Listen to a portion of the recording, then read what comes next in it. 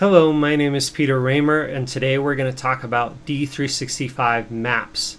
We've been talking about these different collection classes, which are ways that we can store lists of different values and then iterate through them later. They can be really useful in code instead of using a temp table or something that would take a lot more work to create and be even slower. We can use these different types of collection classes to store values. So we've got things like arrays, lists, sets, maps, and structs. And so in this case, we're going to talk about maps. Maps are a little different, and they have specific helper methods that are really useful in specific unique situations. So let's dive in and you'll see what I mean.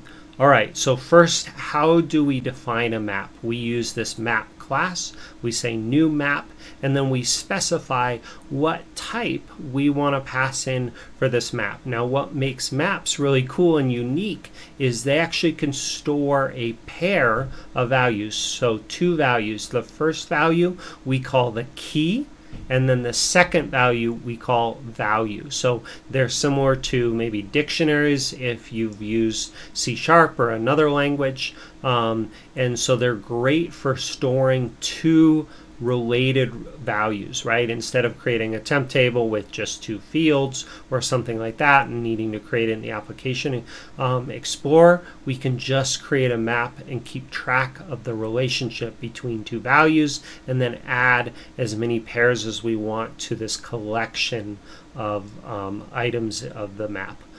So in this case, we use this types enum to specify what data type each value should be. So in this case, we specified string, but it could be string or class or anything like that. And then our second value is of type real. So each key needs to be the same data type, and each value, the second of the pair, needs to be the same value, but they don't both have to be the same. So I've seen lots of cases where it's a string and a class or something more complex. So pretty neat that way. So that's how we declare a map. Then how do we add to a map? Each one of these collection classes have a different method for how we add to that collection. In this case, we use the word insert, and we specify our key and our value. So in this case, you could pretend as an example, we're inserting a sales ID, like a unique identifier to a sales order number. And then maybe we're storing the order total or something like that associated with that sales ID. It's just an example. So here we've stored two different pairs, this sales order ID and this value, and this sales order ID and this value. So pretty straightforward. That's how we add different values to maps. Well, what happens if we try to add the same key twice? That's one of the rules, is that the keys actually have to be unique even though the values don't. So if we try to add this same key again, what's going to happen is the map's actually going to take this new value and overwrite the old value. So that's just something that we need to pay attention to and be aware of. So, you know, one chart, if you want to look at it, is this one here.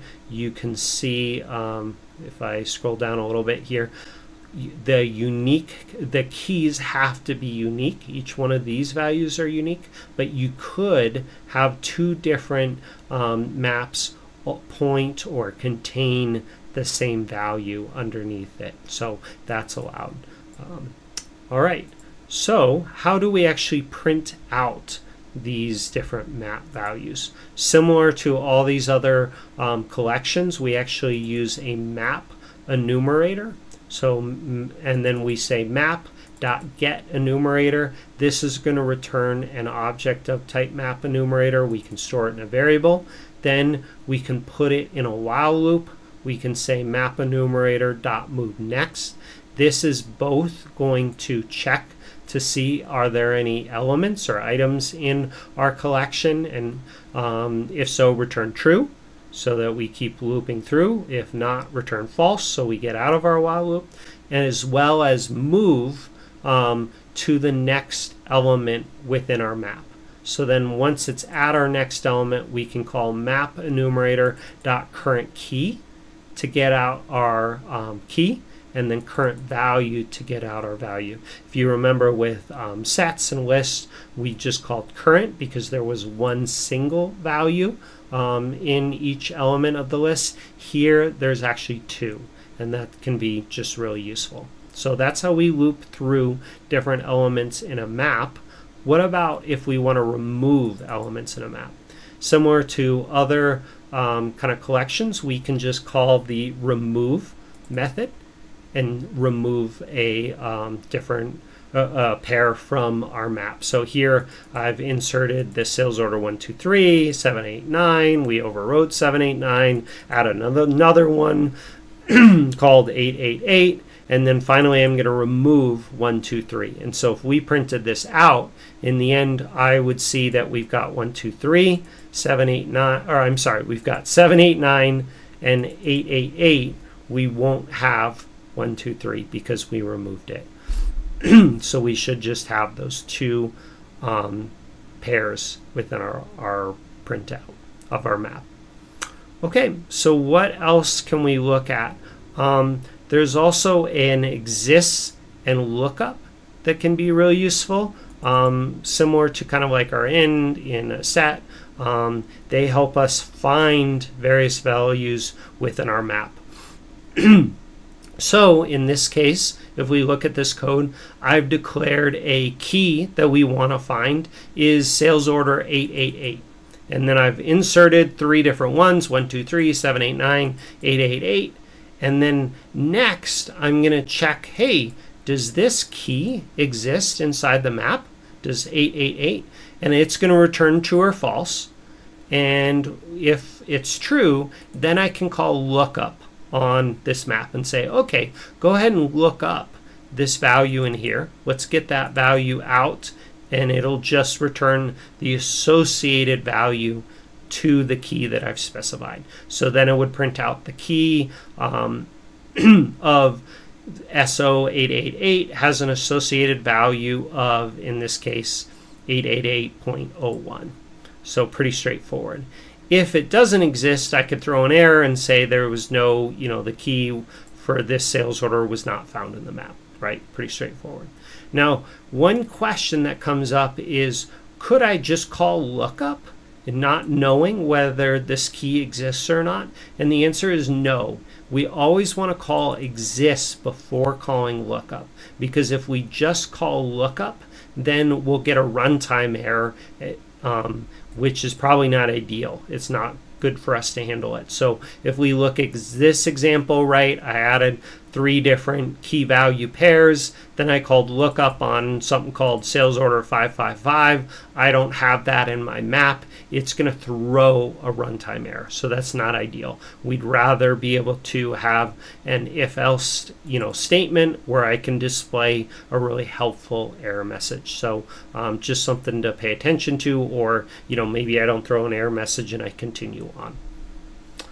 So that's really how maps work. Again, maps are extremely useful for storing different pairs of related objects. So one way to see that is by looking at some base Microsoft code. If you look at the class BOM calc base, we can see one example where a map is used inside of this get total item consumption method. Here they've got a key that's storing the item ID / the invent dim ID to kind of get like a unique SKU, and saying, hey, do we already have a value associated to that combination? And if we do, then go ahead and look it up and store and get out of it the associated value for total item consumption, right? So it can be really useful when we've got related values and we want to quickly look it up. If we had to write that code ourselves, right, it would take a bunch more for loops or something else. If we use a temp table, we'd have to add that to the application object tree. And maps are neat in that they can store more complex data types like a class. So I've seen where you store a key as a string, like the name of an action, and then the class which associates, what operations does that action have. That's not something that we could really store in a temp table or use. So maps are extremely useful in that way. Okay, kind of one thing I like to address each time is we use the map enumerator. There is a map iterator. It's a best practice to use the map enumerator. Those are going to perform a little better and uses less code, but I wanted to show you how you can use the map iterator if you've got a specific case where you need to use it. So in this case, we've declared our map. We created a variable of type map iterator, and then instead of calling map.get enumerator, we pass the map object into a constructor for map iterator. It's going to return out a new map iterator. Then in our while loop, we need to call this method more. More is just going to return a Boolean as to whether there are objects or still objects within this map for us to iterate through. If not, it'll return false and we'll come out of the while loop. If true, it'll come in. Then we can get the value out by calling mapIterator.key and mapIterator.value. So it'll different than map enumerator. With the map enumerator, we did current key and current value. Then we must call mapIterator.next to get it to move to the next value. Otherwise, it doesn't happen automatically like the move next does for get enumerator. So just a little bit more code to do it this way. Additionally, kind of all these different collection type classes, maps, sets, etc., they all have this method called pack, which allows us to turn a map into a container, and then we can actually turn it back using map : create. We can get our map back out. This is useful if we need to store a map as part of a batch job, right, that's going to run later, or we need to store our map into a container and then store that container onto a field, because we can store containers on fields. So there can be some useful ways of doing that, and this allows us to do that.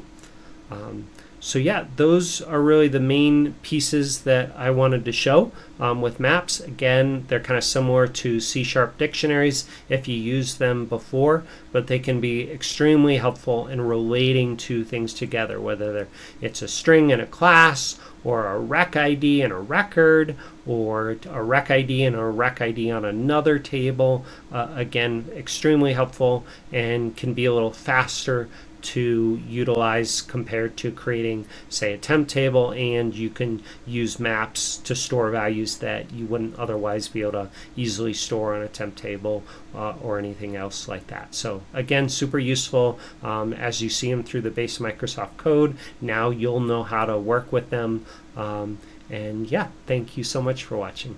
I really appreciate you watching. If you liked the video, click the like button. I also invite you to push the subscribe button as well.